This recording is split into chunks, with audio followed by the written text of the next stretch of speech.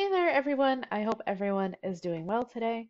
So today is the video for 1118,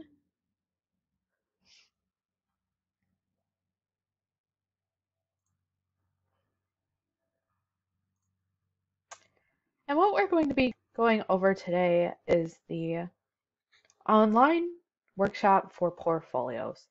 Now I did do this on Monday, but I have added to the lesson, so I would like to go over some of the changes, and I would just like to go over the lesson just in general. In case anyone missed class on Monday, please keep in mind we do not have classes next week because it is Thanksgiving break. So your last few classes should be this Thursday, and you have off the 23rd, and then classes will resume again on November 30th. So please keep that in mind going forward. Um, I would like to talk about the schedule real quick as well.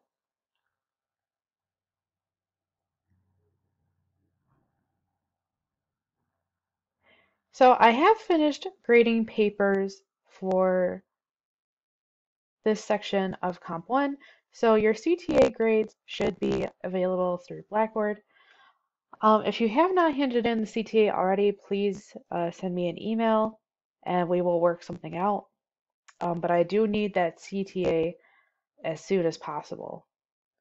So what we're going over today and what we're doing is going over the online workshop, or I'm sorry, what we're doing is working on portfolio websites and cover letters. So that is where we are at in the schedule. Now, please keep in mind on Monday I did go over that same lesson and I talked about final reflection letters. So hopefully going over the lesson in this video will give a broad overview of what is needed for portfolios. And that is what you should be working on over Thanksgiving break. Please keep in mind that reading response number 9 is due tonight by midnight. And you can find that under the discussion boards and the reading response number 9. And those are the chapters about reflection and self-evaluation and how to build a portfolio. So it's very much in tandem of what we're doing the last few weeks of class. Now please note that final portfolios are due on Wednesday, December 9th by midnight, and that is the latest I can take them. There will be no extensions on that date, just because of there's very little class left at that point, so there's really no room for extensions on portfolios. So that deadline is final, Wednesday, December 9th by midnight. Now, please keep in mind that I will take any revised essays or resubmitted essays up until Monday, December 7th. So say that you want to resubmit a paper for a better grade, you are welcome to do so, but the latest I will absolutely take them is Monday, December 7th at midnight. And those deadlines are very much in stone. So anyway, what we're doing today is working on portfolio websites and cover letters, and I will be going over the lesson that I have linked in the syllabus, the online workshop for digital portfolios. So with that in mind, I think I will go ahead and just kind of dive right in.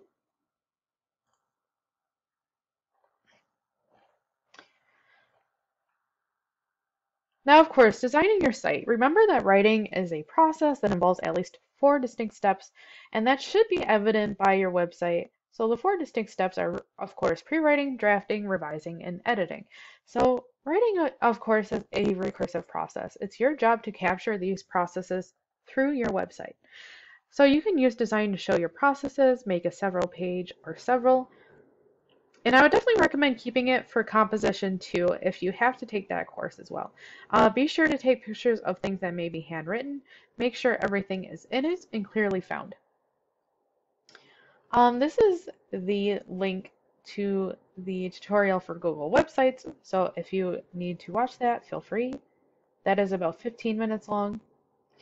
Now, these are links from previous lessons of mine, help with Google Sites, help with how to create a Google website, the LinkedIn Learning page, and how to upload files to your Google site. And I went over these quite in depth on Monday, so I am just going to do a brief overview of those.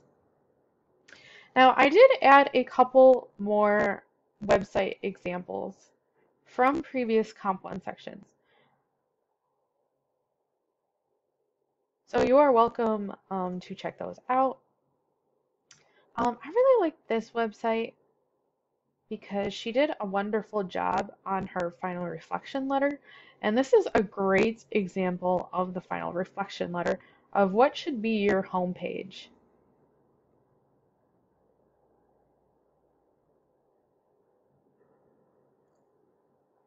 I also linked another website that has a very nice design, and she also did a great job on her final reflection letter for Comp 1. So I included those links. I did ask their permission, and yeah. So just a couple more examples of websites to be looking at. I did go over these on Monday as well, so if you want to check those examples of previous student portfolios, please feel free. So here is the checklist of materials that are required to be part of your Google website page. Now I did update this a bit. So the things that I uploaded, or I'm sorry, that I updated for this is making sure you also have your diagnostic essay.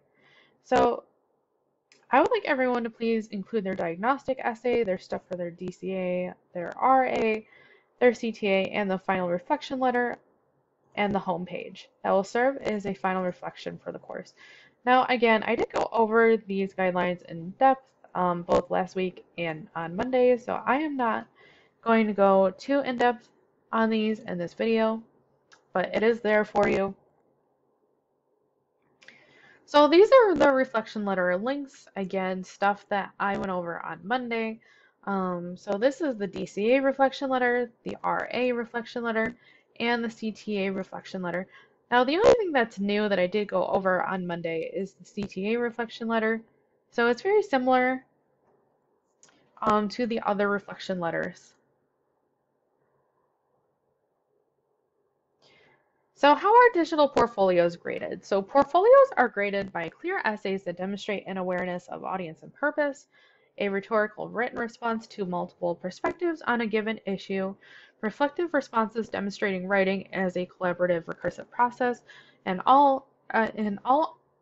something else we consider is the portfolio complete, or all artifacts or items present.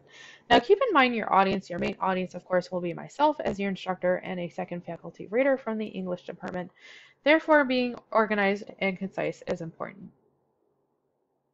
Again, these are the directions for the final reflection letter, so you want to think of the cover letter as your opportunity to clearly prove to your instructor and any faculty readers that you have mastered the learning outcomes associated with this course. So you want to include an introduction that explains your writing background before you took this class, state a recent claim about how you have developed as a writer during the semester, and you can use your work from the semester to support your recent claim. So this is a great sample reflection letter. So if you take a look at the link, she does a great job with the overall cover letter and the reflection letter. She does very well with discussing the development and evolution of her own writing process during the course of the semester, as well as all three writing assignments. And what makes a great cover letter is discussing how you have personally improved as a writer during the course. So this is the second component that I have added to those lessons, and that is the importance of reflective writing. And this will be going forward pertaining to both Composition 1 and Composition 2. So what is reflective writing? So reflective and reflection writing are umbrella terms that refer to any activity that asks you to think about your own thinking. Especially in a writing class, you may be asked to think about your writing processes in general, or in relation to a particular essay to think about your intentions regarding rhetorical elements, such as audience and purpose, or to think about your choices regarding development strategies.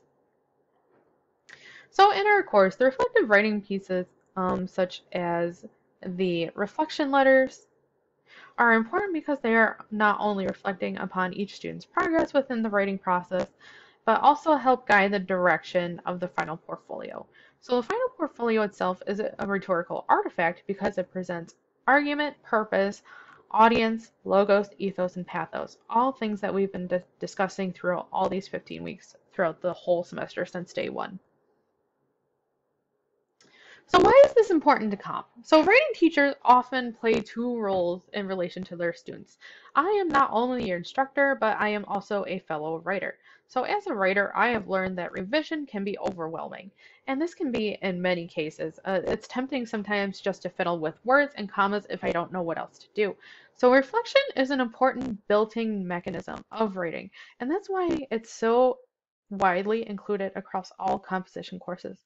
No matter if you take a composition course at a private college, a public community college, wherever you take composition courses now, reflection is very much a built-in component for writing courses.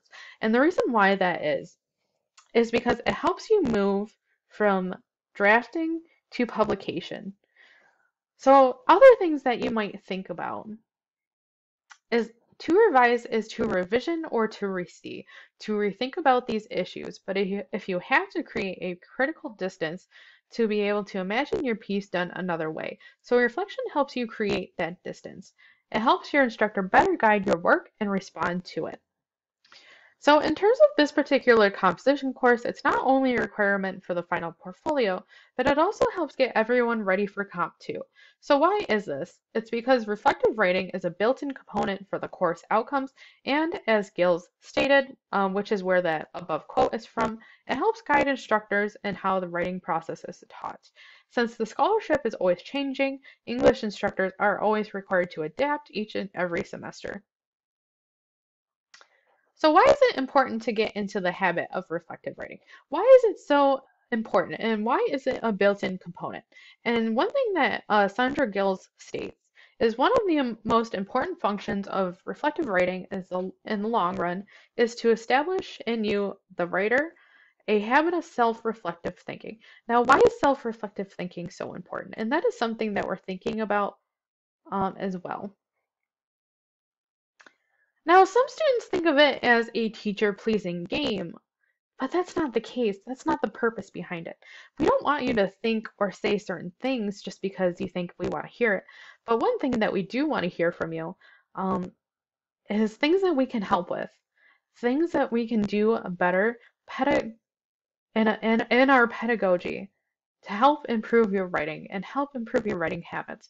And of course, that is a lot of purpose between composition 1 and composition 2. It's of course becoming a better writer, becoming a better thinker, becoming a better learner.